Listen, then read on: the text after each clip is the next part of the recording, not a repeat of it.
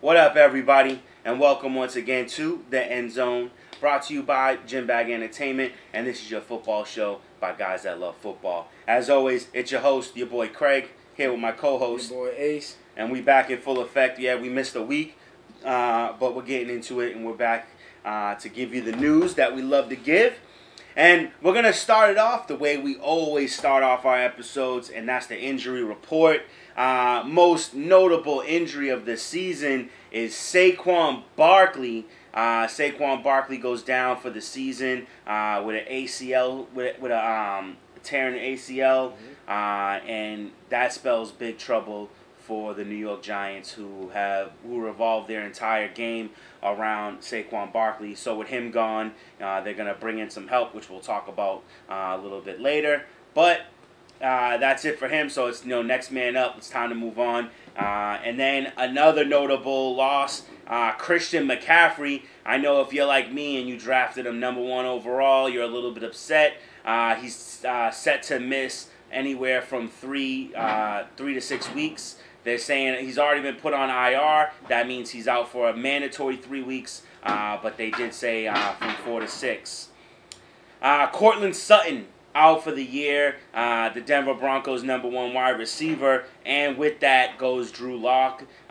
Drew Lock could potentially come back before the season's over, but Cortland Sutton is definitely out for the season. That's a big blow. Some people saying Drew Lock was gonna give Patrick Mahomes a run for his money. I doubt it. Yeah, I doubt it as well. Sounds good. I believe I was a little bit on the hype train when it first started. It just hurts that Denver team because it's like they lose Von Miller and then they come out and play the first game. They play well. Yeah.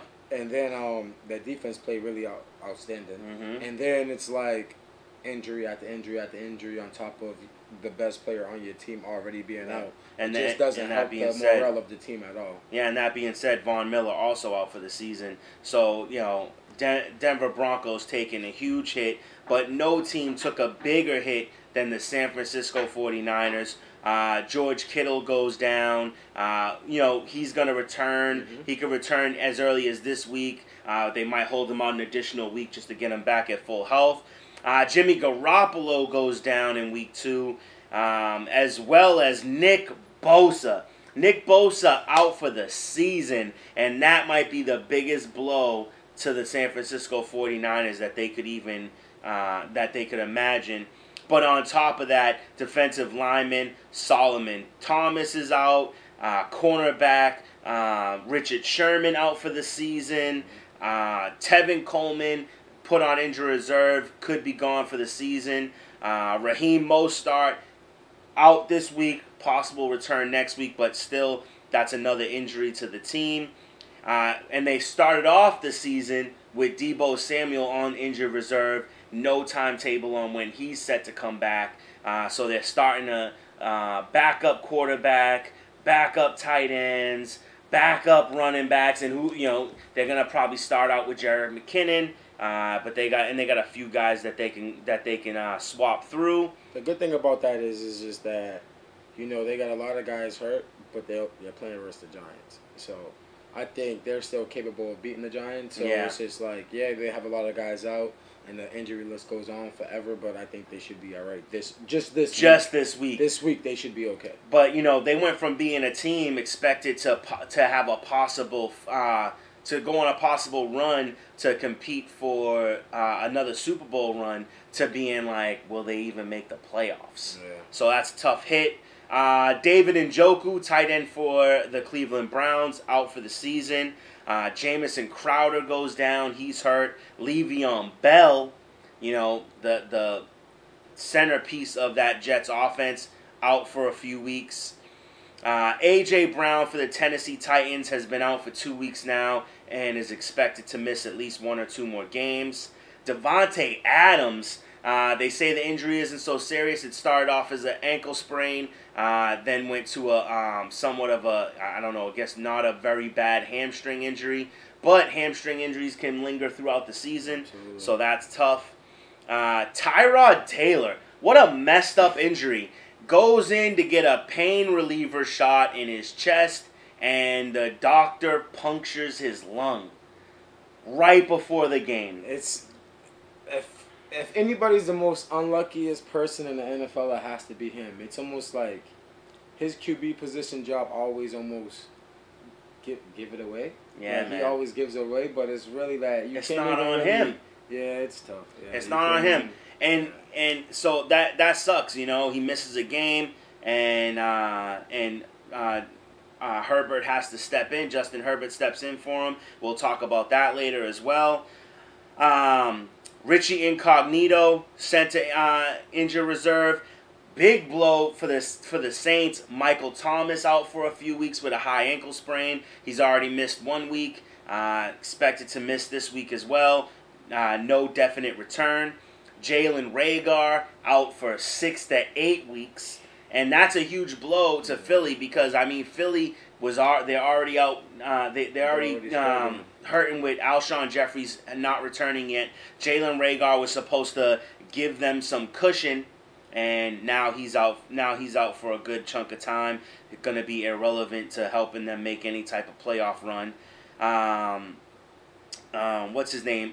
Bruce Irvin. He's out for the season. Kenny Golladay missed the first 2 weeks of the season. Expected to return this week. Who else? We got Paris Campbell sent to injury reserve. No timetable for when he'll return. As well as safety Malik Hooker. So that's just the list of the most notable injuries this season. There are more players that have gone down. Some people, of lesser note. McCaffrey, you said? No, I said Christian McCaffrey right after Saquon Barkley. Christian McCaffrey is set to miss 4 to 6 weeks, but guaranteed 3 weeks on injured reserve. So with that being said, a lot of players went down in week 2. I have zero hope that no more will go down in week 3. It's looking like without a preseason and without a full training camp, players' bodies are just not prepared for what they're being put through. With that being said, AC with the recap. All right, so we got the recap from week 2 of the NFL. So we'll go back to the Thursday night football game when it was Cincinnati Bengals versus the Cleveland Browns. Cleveland Browns won 35-30. A great game. Indianapolis Colts beat the Minnesota Vikings 28-11.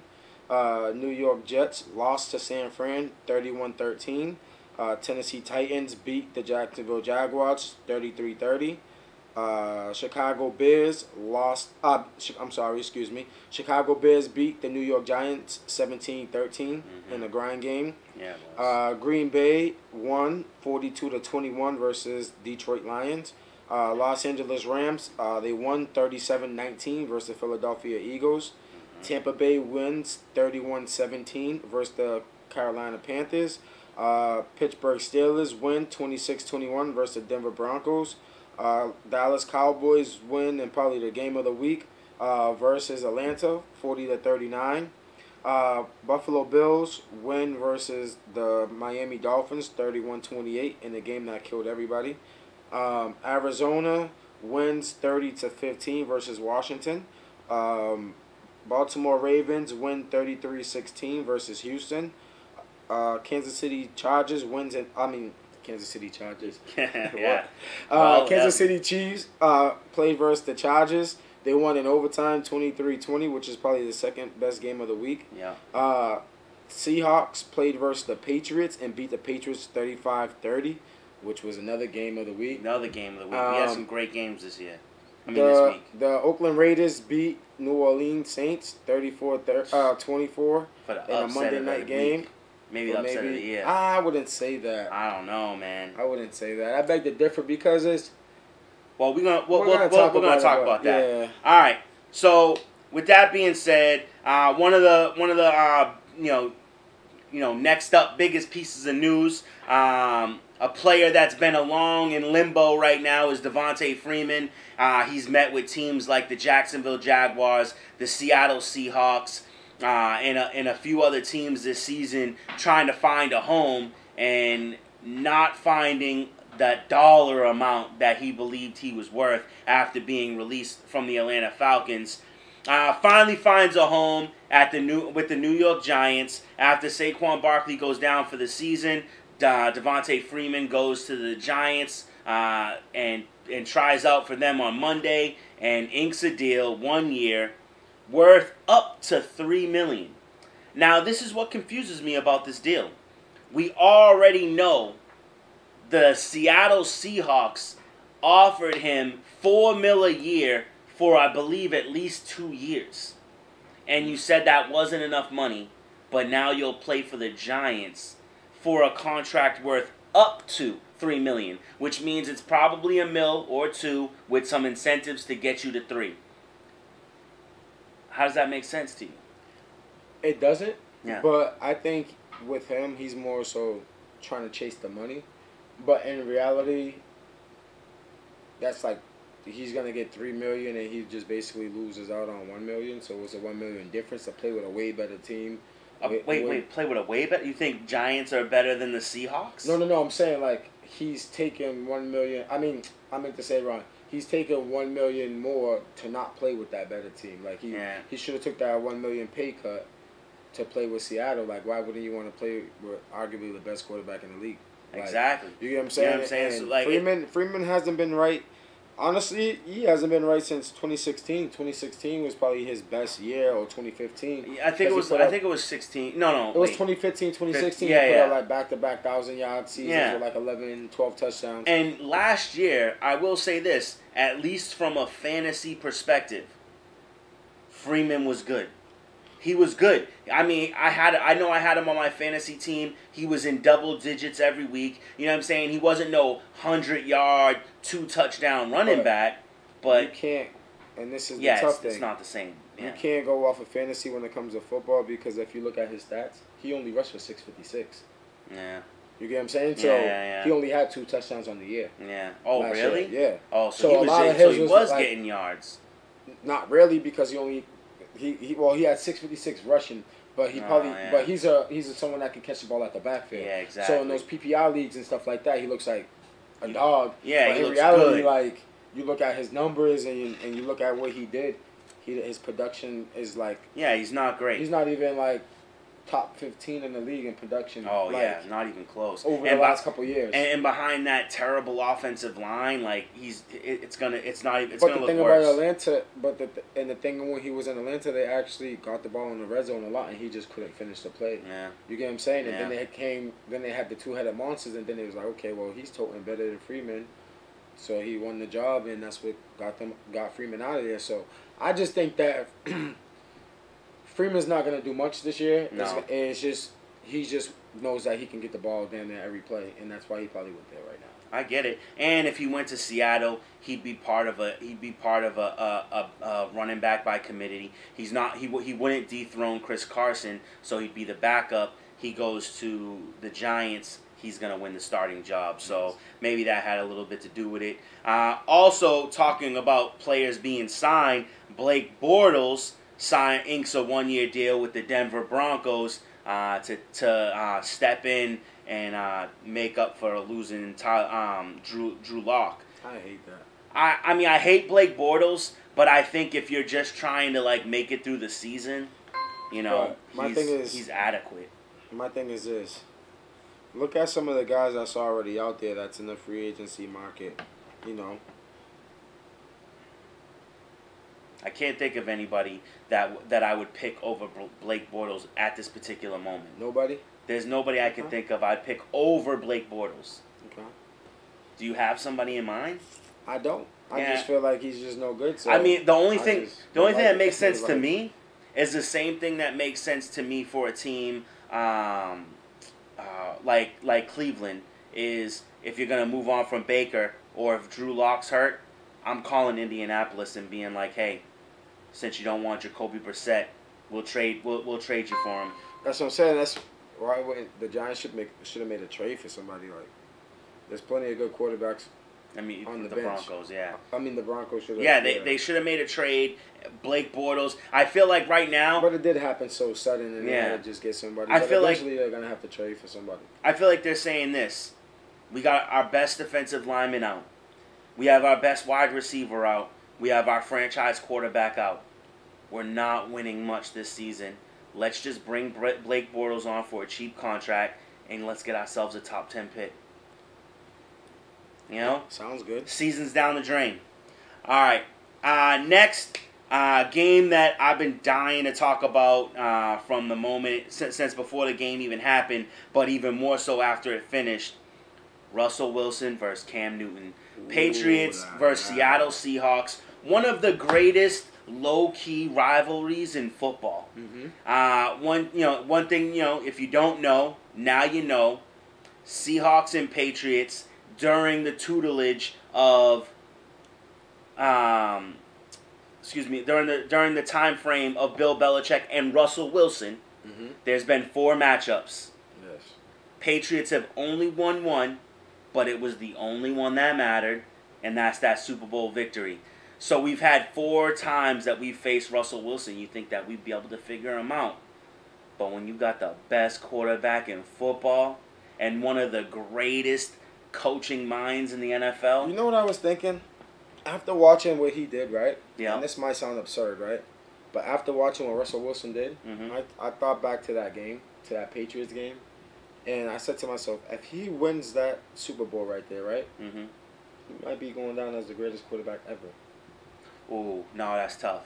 He might be the greatest quarterback of his time. Look at the numbers.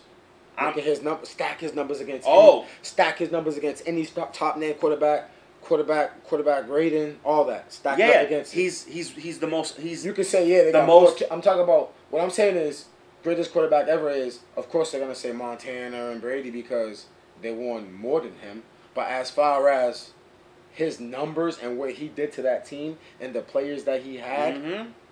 Russell Wilson has played behind one of the best. Why it's always one of the worst. He's played behind one of the worst offensive lines his whole career. And when has he ever had a supporting cast that you're like, wow, that's an impressive? No, he's finally getting that. He still doesn't even have it. But you have a second-year wide receiver in DK Metcalf, who's a dog. Who we saw him coming from a mile away. Yes, but he ain't. But he ain't reached his potential, not nearly. But Craig, look at what he got. Look at what Russ got surrounded with him right now compared to the rest of his years. Like what I'm saying. Yeah, this is the best he's had, and in the best he's had, I'm trying to give him more credit. The best he's had is still not that great. Tyler Lockett is a utility guy. I'm gonna give you a stat, right? Yeah. The craziest stat I read the other day. He has more touchdown passes thrown now than incompletions. I know. Russell Wilson is the most accurate quarterback in the NFL.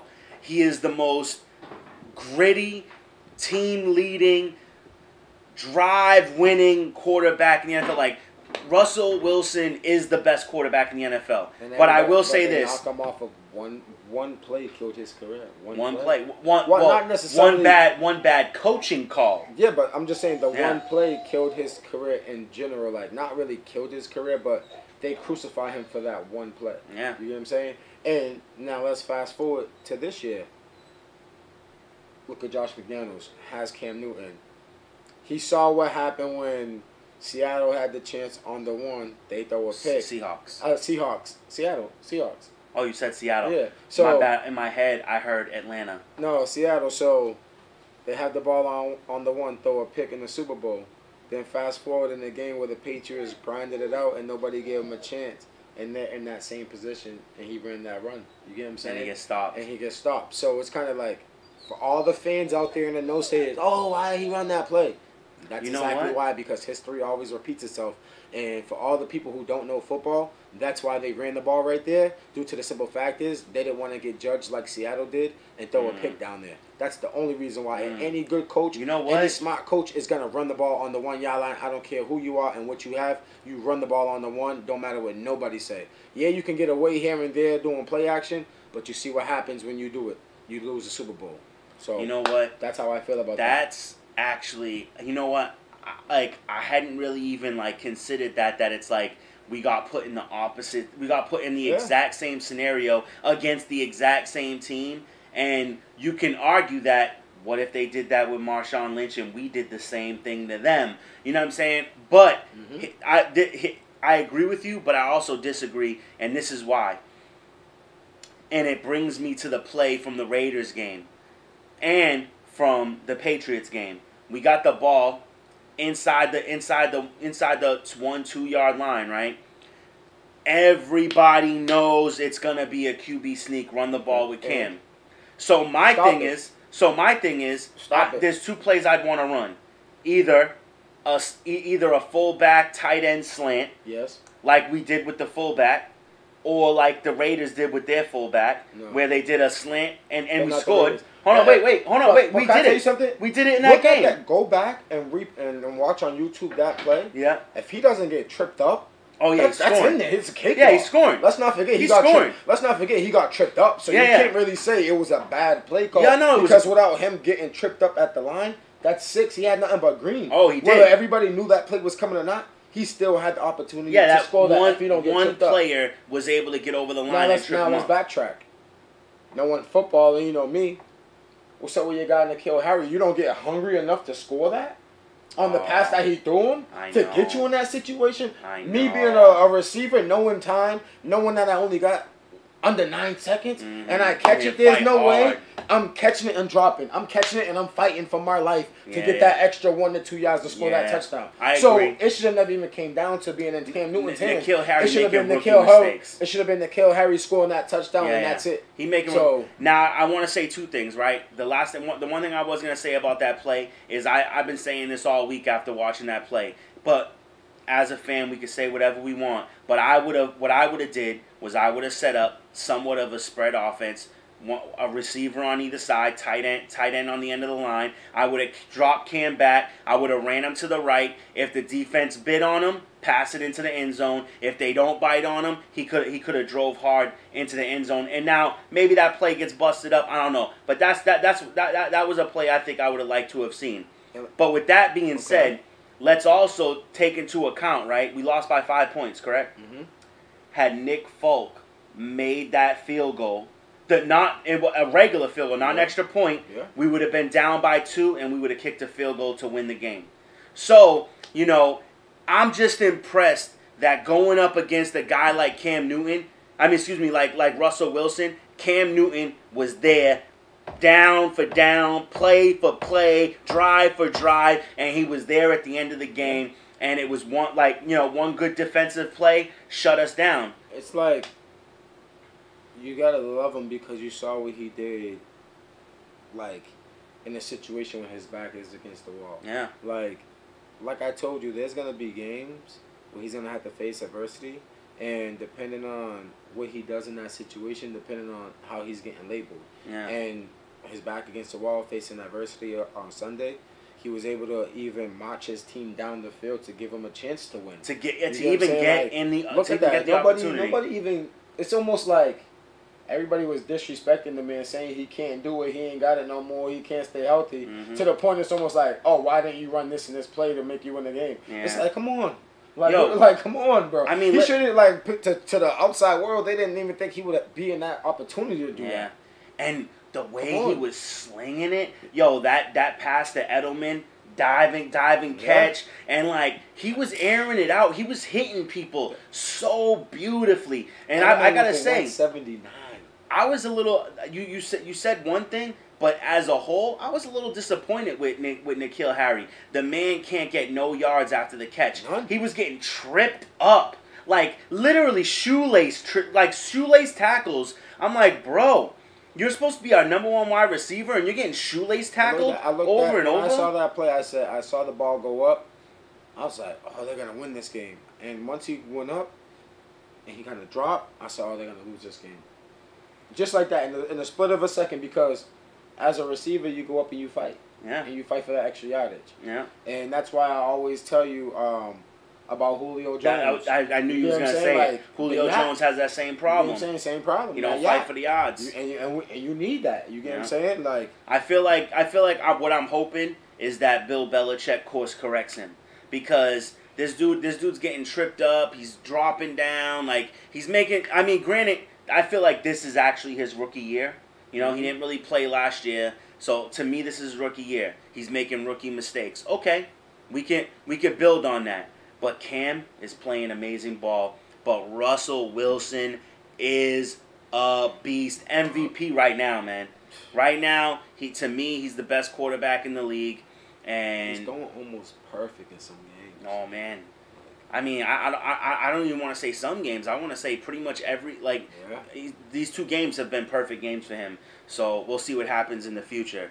Now let's talk about, in my opinion, the upset of the week.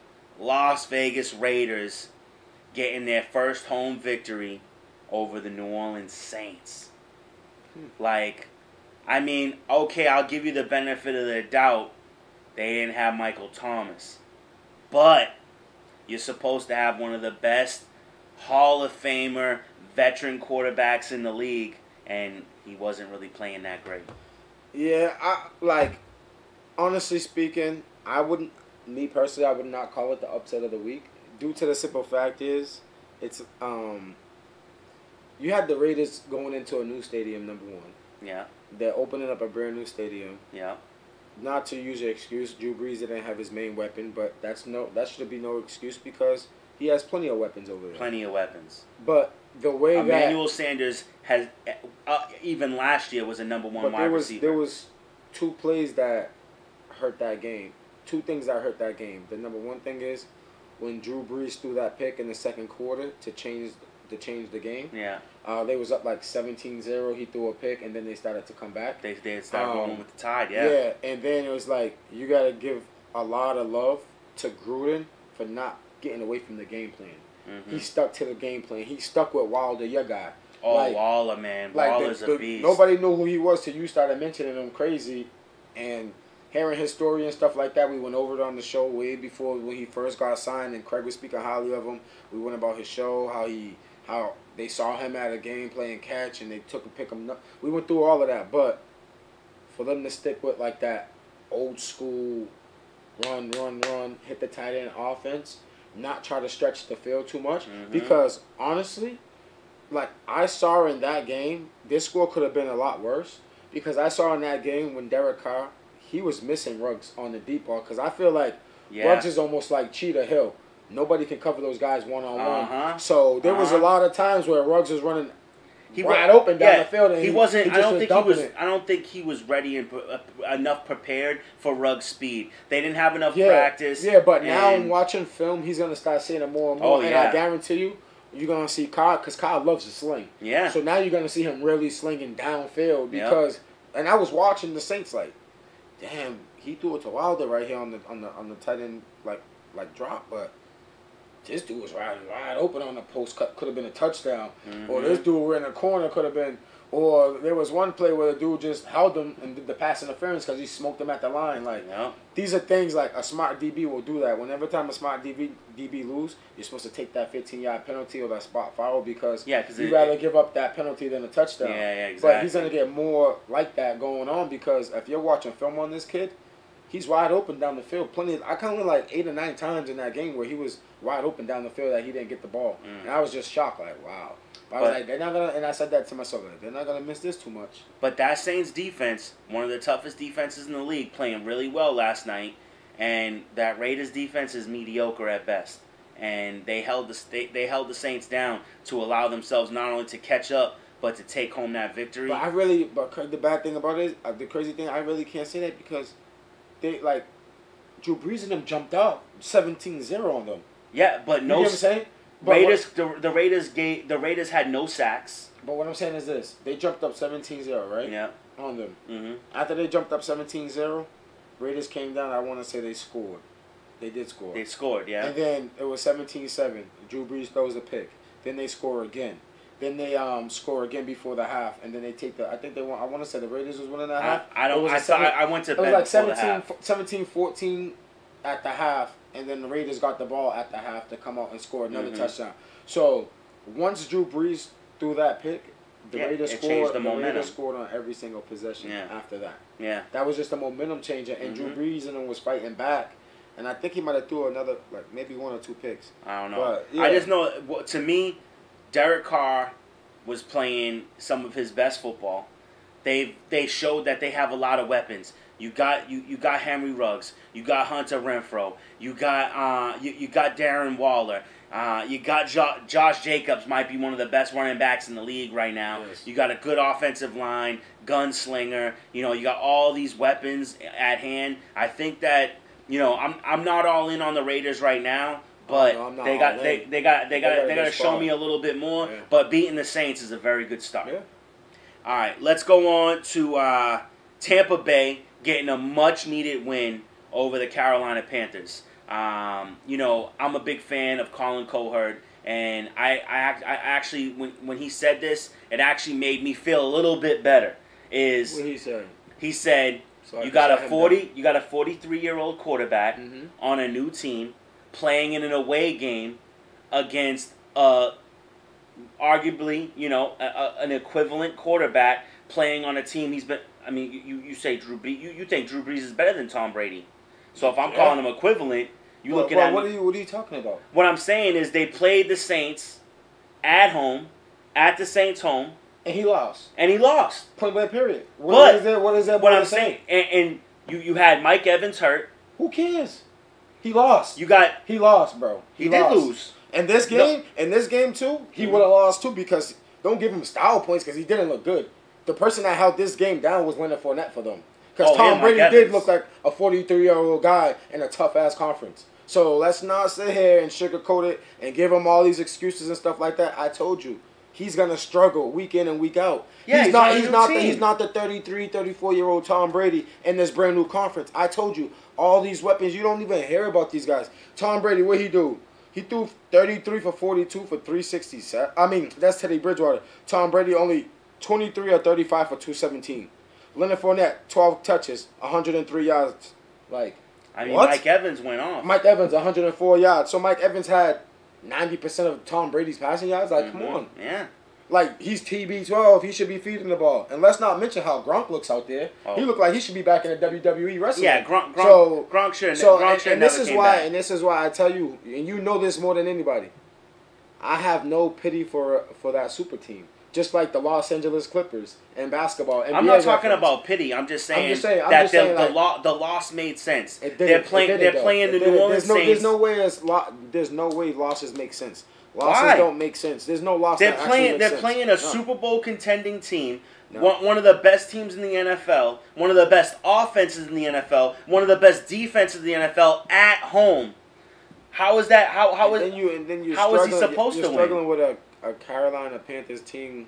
They didn't struggle. They dominated the Carolina Panthers. No. What was the score? What was the score? No. Look at the score. I'm about to look up the score right now because they dominated them. Tom Brady was throwing picks out there. I don't know if he threw picks. He did. He threw a pick. He did. I believe he threw a pick. Back-to-back games, he threw a pick. Oh, yeah, of course. Tom Brady's going to throw picks, bro. Yes. Tom Brady's going to throw picks. He shouldn't with that quote-unquote all-star. 31-17. All-star. 31-17. That's double. That's double. That was the final score. Yeah, 31-17. Final score. That's double. 31-17. That's double. Look at the box score. What box score? What do you mean? That's the box score. You just had it on box score. It's 31-17. I don't know what you're trying to see. The scores wise. Scores. Like first quarter, second quarter, third quarter. Who scored? The points. How did it go? Not how they killed them in the mid-third quarter and turned up on the fourth quarter on them. No, how it was a good game all the way to mid-third when Leonard Fournette started going crazy on them. That's what I'm talking about. Look at the box score on the points. Don't look at the final score and be like, oh yeah, they beat them by 20. I mean, it was a good game. They still beat them. They still beat them by 14 points. So I mean, that's 2 touchdowns. That's big. But I think it was a much needed win. And it was a layup, but a much needed layup. I agree, it's a layup. All right, now we got to talk about the KC spoiler of the week. Kansas City spoils the Los Angeles Chargers upset on a Justin Herbert debut. This was kind of awesome to me because the LA Chargers came out like, we're going to ball on you right now. And they dominated Patrick Mahomes. Patrick Mahomes looked mediocre in this game until the fourth quarter. And you got to agree with me on that. The whole team was mediocre until the fourth quarter. And then he was like, wait a minute, am I about to lose week 2? Nah, I can't do that. I just got $45 million. Let me show him why. But had to take it into overtime and won with a field goal. That looks kind of shady to me. It doesn't look shady to me. You almost lost to a rookie quarterback. I'm gonna tell you two. Quarterback. I'm gonna tell you two things. Yep. I'm gonna tell you two things that you need. Go to ahead. know. Tell me. Number one, I try to tell you all the time, all week, KC's preparing for Tyrod Taylor. Yep.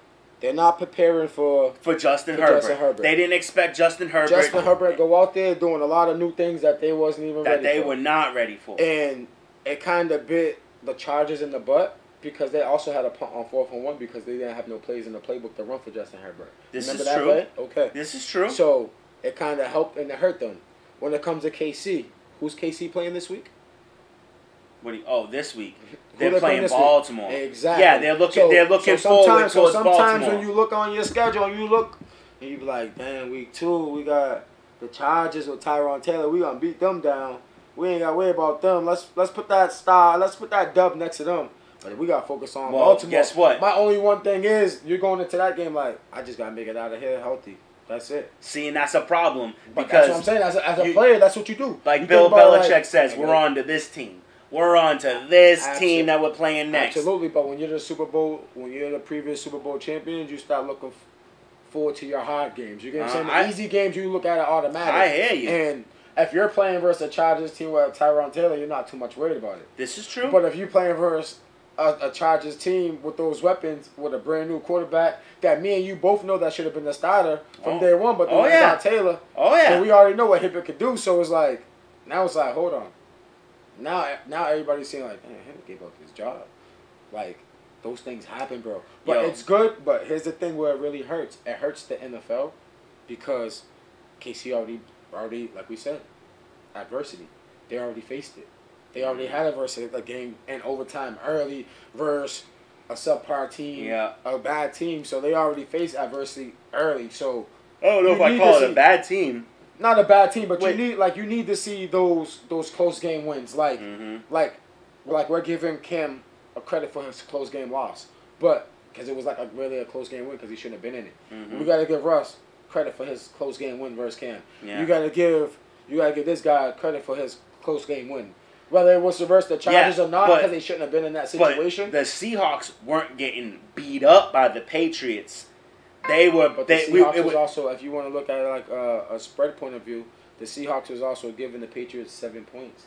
Just the same thing as Carolina. KC was giving them guys 7 points. Yeah. You get what I'm saying? So if you look at it from the betting point of view, you lost. The underdog won in that. Yeah, the underdog did win. But I actually know someone who bet $100 on that game, and they won because they beat the spread. Yeah, and it's almost like but the thing that was most impressive to me is like, I haven't saw a kicker like that since Janikowski early in his prime. Yeah. You know what I mean? Like, Butker what was is good. What was the old Oakland Raiders kicker? Janikowski that had the face mask like that. I think so. The plastic bar one. He used to wear the old school one bar. Oh, okay, but that dude was. And then his elbows looked like he could hit from 70. What was it? David Akers. Akers was okay. Yeah, he was good, man. He has the longest field goal, 63 yards. And then my guy used to play for the Pats that went to Denver. That went to Denver. And he won it with. You mean went to Indy? You talking about Vinatieri? Adam Vinatieri. It's only two Patriots kickers. Adam Vinatieri and Steve. I mean, obviously, in our generation, Adam Vinatieri, Steven Gostowski. Those are the only two kickers. Who was the kicker when Peyton Manning won it in Denver? Oh, McManus. He was okay. He was okay. He's still playing. Yeah. He was okay. Yeah, but yeah, I mean, I love this game. I love seeing Justin Herbert. That boy ain't afraid of no hit. He ain't. Now, how about that? How about him running to the sideline, dropping the shoulder on a linebacker and laying him out? Like, yeah, he went down, but the linebacker didn't get up. Hey, these young quarterbacks ain't no joke. Like, no joke. They were all like a headbutt. He reminds me. He got the Cam Newton body, just like quarterback Buffalo. Josh Allen. Cam Newton body. Those guys ain't scared to lay the shoulder on you. Like, they're already 6'4", 6'5", 240, 230. They ain't scared. Like I'm sorry to say, because you know me. You know I like Tyrod Taylor. You know I want to see the boy get a chance. But I'm on to Justin Herbert. I want to see him get a chance too, but you gave up your chance, so it's almost like... I mean, he had it stolen from him, you know what I'm saying? Not really stolen. Yeah, yo, the doctor came in and was like, so I got Justin Herbert on my fantasy team. Pop! Yo, he punctured the boy's lung right before the game, yo. Anytime you do surgery, you should know that there's a chance that anything. There's no surgery. It was a shot. Yeah, he was just getting a shot for the pain, yo. And homeboy punctured his lung, yo. That's medical malpractice. He's about to get a lawsuit because he lost his job. It's crazy. All right, let's move on. When does Indianapolis Colts say, bye-bye Phillip Rivers, come back to the starting lineup, Jacoby Brissett? Well, one, you gotta look at it like, what is Indianapolis' record? They're 1-1. Exactly. So after they lost to Jacksonville, a team that was only projected to win one game the whole season. We got a Minshew. So that's your guy. Yo, my boy, the magic mustache, baby. Minshew magic. At the end of the day, it's like I don't go by projections and stuff like that. I just look at it as they're 1-1. So he bounced back after that loss. So you really can't get rid of him. Yeah, but that's the defense. But my thing is, if he has another bad game, then you go with Brissett. And you know me, I feel as though Brissett shouldn't have lost his job in the first place. Neither. But at the end of the day, yes, he had a bad week 1. Week 2, he bounced back. Let's see what he does week 3. Yeah, I agree. You gotta give him the benefit of the doubt. All right, let's talk about the 5 games we're most looking forward to. And the way I think we should do it, I'm gonna give my 5, you give your 5, and whether we have the same or not. Reasons for yours, reasons for mine. Number 1 pick game for me. I think this might be kind of like a sleeper game, and there's a lot of drama behind this game, is the Dolphins versus the Jaguars. And here's the reason why I love this game. First off, I told you, before the season started, I said, but actually I think last year when we were talking about moves we wanted to see made, I said the Jaguars should sign Ryan Fitzpatrick as a backup, because him and Gardner Minshew are cut from the same cloth. 2 gritty quarterbacks with nothing to lose. Coming at him though? Yeah, that's what I'm talking about. That's my next thing. Is that, like, I feel like these 2 gunslingers who play with so much fun and so much heart that it's going to be fun to see them play against each other. But then they're on Twitter back and forth. Oh, the beard's better. It looks better. Oh no, it's about the mustache. And they're talking trash back and forth. Friendly ripping, and I think this is going to be one of those games that, like, it's going to be fun to watch. It's 2 teams that are low. It's going to make these 2 teams look so great against each other, because they're 2 of the worst teams in the league, but they're going to look like 2 of the best teams in the league against each other. They're going to be bombing it down the field. They're going to be running the ball left and right. It's just going to be a really exciting game to watch, and I just can't wait to see it. And 2 underrated quarterbacks going back and forth. I can't wait. The next one on the list for me is Cowboys versus the Seahawks. Once again, it's going to be a high-velocity offensive game. Neither team has a high-level defense. Both teams have quarterbacks who know how to move the ball down the field. Both teams have really good passing. Seahawks defense is way better than it's better than, but not their front 7. I would not say their front 7's that good. The thing that makes the Seahawks defense so awesome is that boy Jamal Adams. Jamal Adams is like the Russell Wilson of the defense, man. In that Patriots game, what about, he was so disruptive. What about what's his name? Who? The linebacker. Cam Chancellor? Is he still on them? Is it Cam? The one that got like 100 rank in Madden. He be wearing the gold cleats. I don't know. I know you're talking about, and I can't think of his name. Bobby Wagner. Bobby Wagner. Like Oh yeah, so you got Bobby Wagner, Jamal Adams, and I think Cam Chancellor, right? Chancellor. Yeah. I think he's still there. Still there. So Come on, But listen. I hear what you're saying, but I just don't. I don't put a lot of stock in Seahawks defense, but I do put a lot of stock in both of these teams' offenses, and I just think it's going to be a high scoring, team. Both teams are going to put up 30, 40 points, and Russ is going to win again. And Russ is going to absolutely win again.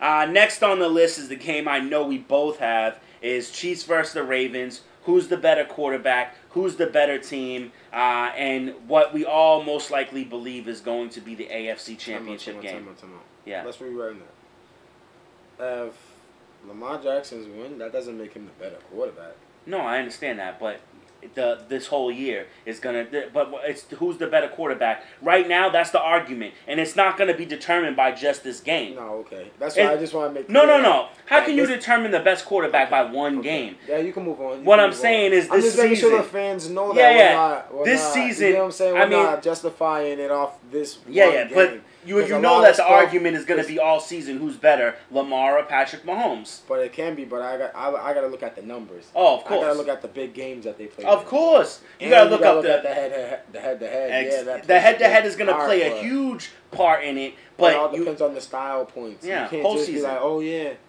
he beat him and then the defense won the game for him. Like, no, you know me, I watched the game and I've been watching like this with binoculars. I mean, both quarterbacks have progressed in their own way. Patrick Mahomes is starting to look at the game more intelligently, starting to audible out of coverage and whatnot. Lamar Jackson becoming a pocket passer, but who can run the ball if he needs to. Like, these are two quarterbacks who are developing in front of our eyes, and right now, to me, Patrick Mahomes, Lamar Jackson are the new Brady and Peyton Manning. Obviously, different style of football, but to me, this is the new Peyton and Brady. Who's the better quarterback? You're going to have your people who say Patrick Mahomes. You're going to have your people who say Lamar Jackson. And this season is going to do a lot to prove that. But we have seasons to find that out. But I'm looking forward to this game. I want to see how it goes down. And I can't. There's no game more exciting. Then you have Packers versus the Saints. You got veteran quarterback versus veteran quarterback. You got a newly developed defense in Green Bay, an awesome defense in the Saints. You got the run game of Alvin Kamara, the run game of Aaron Jones. Both teams could be without their number one wide receiver, so I'm looking forward to see what happens here. And then finally, I can't go a game of the week without saying the Patriots. I want to see the Patriots versus the Raiders because to me, the Raiders beat the Saints. Now, can the Patriots beat the Raiders? Does that mean the Patriots can beat the Saints? Of course not. But it'll make me feel good to see the Saints lose to the Raiders and then Cam Newton and the Patriots take them on and beat them. This is a tough offense, and our defense is in for a true test, and I can't wait to see how it plays out. But we're 1-1 right now. We need to get another victory so that we're above 500. So those are my 5 games of the week. All right, mine's is a little bit different. My first game is Atlanta versus Chicago. I feel like that's going to be a great game. You got Atlanta, who's 0-2, who should be 1-1 after blowing a crazy league. How did we not? We need to talk about that. Yeah, after blowing a crazy league, and the Bears is 2-0, and how are the Bears 2-0? The guy that I hate is actually balling, so He's I actually balling. got to give him credit. Because and this is why I think, and I'm surprised Craig haven't called me out on this. I've been waiting for this. I should have called you out because you're always calling me out. This guy is 2-0. And why? Because Nick Foles came in and made him earn his job. There is a God. He's 2-0. So, you already know I like the Bears. So, I'm interested to see how that game works out. The next game up for me is the rookie going to get his first win. Cincinnati Bengals is 0-2 playing versus the 0-2 Eagles. The Eagles look like some cold-blooded trash right now. They need to get better. I think this is the game really bad. for Cincinnati. I think this might be the game for Cincinnati as well. I think they could. If it's any game that they're going to win, it's going to be this one. Joe Burrows is balling out, bro. He's doing what he can, but it's just like Cincinnati is just... They don't got a defense. It's almost like I look at Cincinnati as one of those graveyard teams. Like, it's Cincinnati. Like, they're never going to do good. But they're never going to get better. They didn't invest in the defense, bro. No, they got to get rid of those receivers. They got to get rid of Boyd. They got to What? they got to get rid of your other guy. Let's not mention what they're doing for how many drop balls did they have in the first two games? I don't know how many drop balls they had, okay, but I know AJ look AJ at how Green many scored a touchdown. Listen. Touchdown. Correct. Scored a touchdown. I thought since you've been doing this show with me, you would get better at examining the games. Yeah, no. We don't look at stats. We look at what you've done. Yeah, the eye test. AJ Green scored a touchdown, but look at how many drop balls he have with dimes right here to him. Did he really? He's dropping. You know, Tyler Boyd, I watched Red Zone, so they're dropping wide receiver screen balls. Oh, see, I'm watching Red Zone, and Red Zone only shows you good big plays. You don't really get to see a lot of the bad stuff. So next up for me, this is one of the games we do have is Oakland 2-0 versus the Pats. I want to see how Cam Newton bounced back off of the 35-30 loss in Oakland, coming off a big win. I just want to see if they're gonna have that. Oh, I got a big win hangover, and I want to see if the Pats really was like, okay, we lost a tough one, we're still hungry. Let's see what we're gonna do. Yep. Next up, the 1-1 Los Angeles Chargers versus the 0-2 Carolina Panthers. Only reason why I got that down because I want to see what Hibbert will do because I think he's going to go off versus the Panthers. Yeah. And I think he's going to earn that position for the rest of the year due to the simple fact is he's playing a depleted Panthers team without the star running back. So, they're not going to get too much of offensive production this week. And you got to discourage starting quarterback who came from a 5-0 run last year, and now he hasn't won a game yet. Yeah, so it's tough. But you got to understand, like, I look at it too, like, he did go 33. He went 30. No, Teddy Bridgewater went 33 for 42 for 367, but he threw 0 touchdowns and had 2 interceptions versus them, though. So to go 33 for 42, 367, really good. Yeah. But that 0 touchdown stat and that 2 interception stat doesn't add up for me. And they don't got a good defense, so it's like you got a young defense, almost half rookies. It's gonna be tough for them. And then the last one is Green Bay versus New Orleans. Nice. Shootout. Exactly. All right, let's do our picks against the spread, and then you didn't even put the time either. I didn't put the timer on, and we got time. Okay. We do got time. So number one for me, New England versus the Raiders. New England's getting 6.5, so I'm going with New England. I think New England wins by more than a touchdown, so I'm picking New England. Chicago going up against Atlanta. Chicago getting 3.5. Atlanta needs to get a win, so I'm gonna go with Atlanta. Smart, Craig. Craig. Cincinnati going up against Philly. Cincinnati's getting 5.5. I think they win this game straight up. Houston against Pittsburgh. Houston's getting 6 points, and I think this is a close game. Pittsburgh got a strong defense, but I don't think that they win by 6, so I'm going Houston. Tennessee versus Minnesota. This is going to be a tough game. Minnesota is getting 2 points, but Tennessee is on a run. Tannehill looking like a beast, so I'm going to go with Tennessee. Jets versus Indy. Jets are getting 7 points, but they're garbage. They're missing 2 wide receivers. They're missing their running back. Indy is going to mop them up. I thought they was giving them like 11. I saw it somewhere high. And cover, the website you showed me, they were getting 7. Carolina versus the Chargers. Carolina getting 6.5. It's not enough points. Justin Herbert going to come in and make quick work of them. Dallas versus Seattle. Dallas is getting 3.5. It's not enough points for the MVP of the league. Russell Wilson's going to kill him. Detroit versus Arizona. Detroit's getting 3.5. But my boy Kyler Murray, your boy Kyler Murray, is playing like a man possessed. Him and DeAndre Hopkins made quick work with that connection. It's looking real pretty over there. But what did I say, though? You said it from day one. From day one, before he got drafted, you've been calling it. And look at my guy Larry Fitz stats. Don't sleep on him. Whoa. We talked about this at your house, yes. And what did I say? He'd get about 5-6 receptions, between 50 and 60 yards a game, no touchdowns, and that's exactly what's going on in the house. Because think about it like this, though. DeAndre's getting yak. He's going and I said, y'all said DeAndre wasn't going to get the yak. No.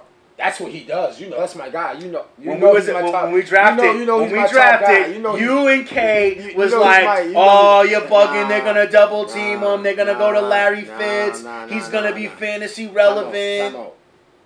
Only reason why K says that Larry Fitz is fantasy relevant because he picks him every single year, so he loves him. I love Larry Fitz because if you're a receiver, not fantasy. If you're a receiver or an offensive player, you gotta love what Larry Fitz did his whole career. Of course, greatest hands ever in the game. Arizona got a run game, yeah. So they're not just settling for the pass and goal line. Yeah. They're actually running the ball too. They're running agree. the ball really well. So that's the difference on why Larry Fitz has as many touchdowns as. Like crazy touchdowns or not, because in the goal line they're actually running. Or Kyler Murray, how many rushing touchdowns he got? He's been running it in. You get what I'm saying? So it's all a mixture of things with them, and I think like their mixture is hitting on all notes, all levels. Like they're playing great ball, and their defense is looking good.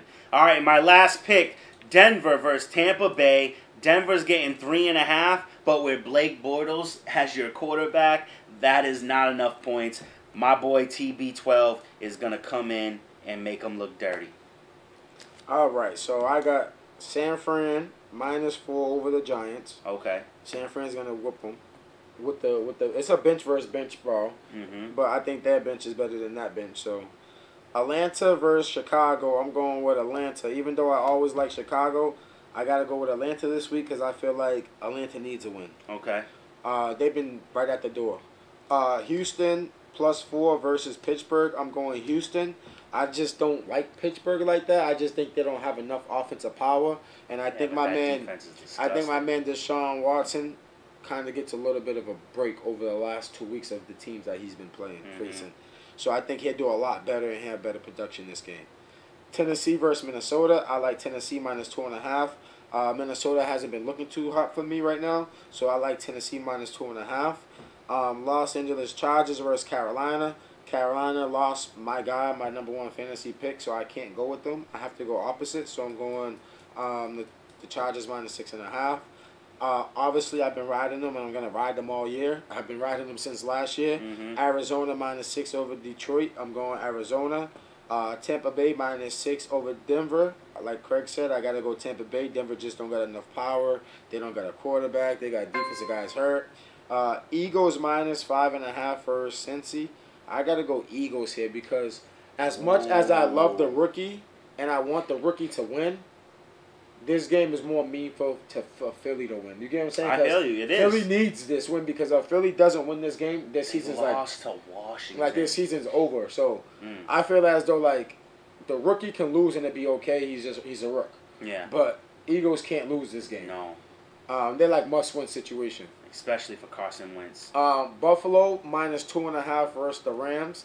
I like Buffalo right there, even though I think it's gonna be a little bit of a fight. That's but gonna be a dog fight. But the Rams is banged up too, though. So let's not forget the Rams is banged up. So the Rams at full strength versus a full strength Buffalo team. I would say it could go coin flip, but this Buffalo team and what Allen's doing, they're playing dope. He's already thrown for almost like 900 yards in it's over 800. Yeah, over 800 yards in 2 games. Like you got to go with him until he's determined to be stopped. I got to go with him. And then last but not least, Washington versus Cleveland. Cleveland's giving Washington 7 points. I'm going Washington.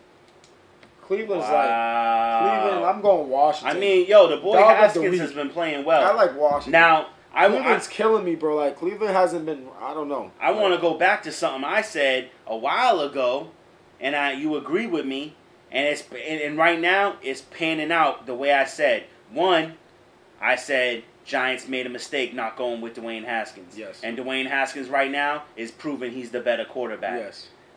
2, even though we didn't get to see enough of it, I said Drew Lock was the better quarterback. And had he not got injured, he would have proved that. Daniel Jones is a 2-season quarterback. He's going to be a backup next year. Yes. He's going to be a backup.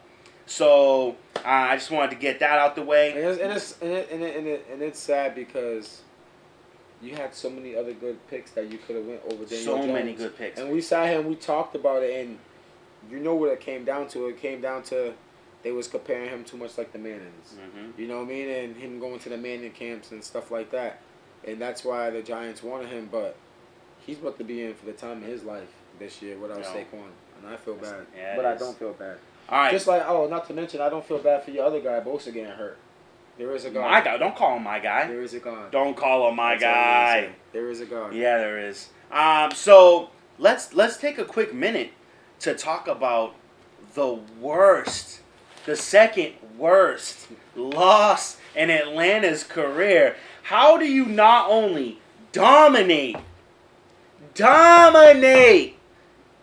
the Dallas Cowboys, then give up your great lead, and then onside kick, all you gotta do is drop on the ball. But you watch it?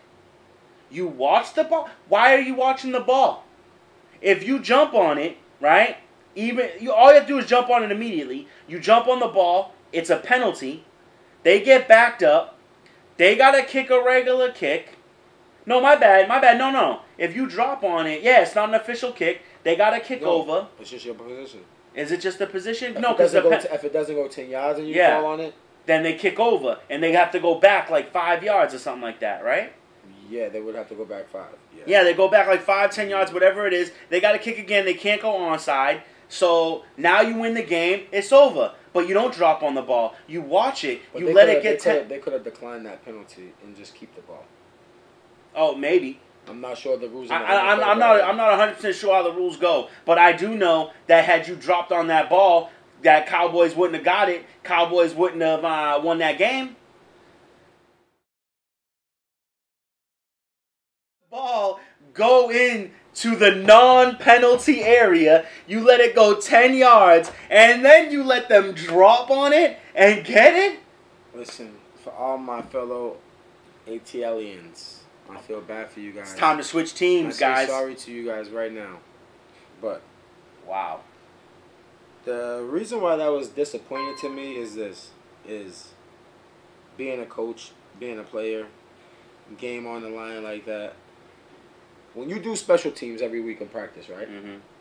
So you got your kickoff team, your kick return team, and your hands team. You know what I'm saying? Yeah, I know what the hands team is, yeah. That's part of your special team. Yeah. So, game on the line, the offside kid's coming, everybody knows it's coming. You put your hands team out there, your hands team go out there, they know what to do. We're going to drop on the ball. Yeah. And if the ball is bounced off the turf and goes up in the air, you're supposed to box out like back to ball. Boom.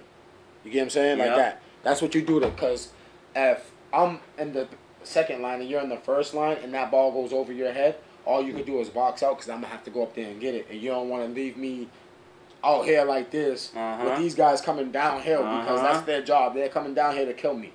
So you're going to have to lay your body out like this while I go up there and get it and get down and curl up like a baby on the ground. Exactly. That's the hand seam. Now, if they kick it on the ground, as being on the hand seam, you don't care if it goes 3 yards. You don't care if it goes 4 yards. You don't care if it goes 8 or 9 yards. As long as that ball's kicked in your vicinity, you drop on it. Point blank, period. That ball stood there like a flying saucer, like just going around in a circle for a second, moving in slow-mo. Until these guys came. There was five Falcons versus 3 Cowboys. And the 3 Cowboys got that ball. That's crazy. I'm just like, yo, all them guys should be fired. The special teams coach should be fired. The special teams, everybody on there should be fired. The head coach of Atlanta needs to be fired. Fire the whole... You should have blank fire yourself at this point. You should have gave Kyle Shanahan the head coaching job, and maybe you'd have been in the Super Bowl. Facts, but they, I don't know. Oh man, it's just terrible. I don't know. That was like the worst game of football ever that I watched in an NFL game ever. Just terrible situation. All right, well that's all we have for you this week, and until next week, we'll see you in the end zone. Have a good night.